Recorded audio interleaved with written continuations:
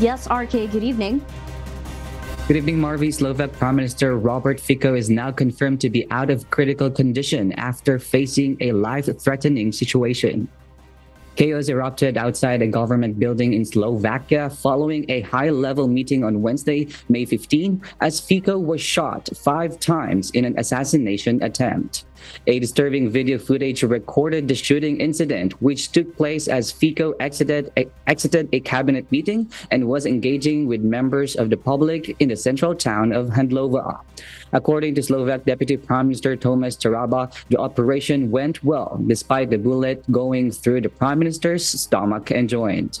The gunman has been identified as an elderly writer who advocated against violence. According to Interior Minister Matthew Sutaj Estok, the assassination attempt was politically driven.